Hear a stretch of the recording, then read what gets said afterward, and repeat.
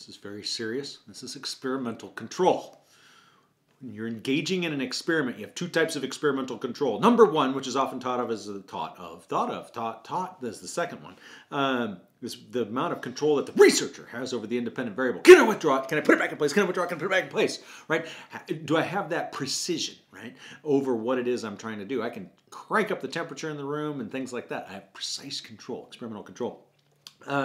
It also is about the outcome of an experiment and how it demonstrates a convincing relation between the independent variable and the dependent variable, right? So if your experiment is designed well, you have experimental control. And if the researcher has experimental control, they'll be able to implement their independent variable as needed, at whatever level of it is needed, right? And then we measure those effects in the dependent variable.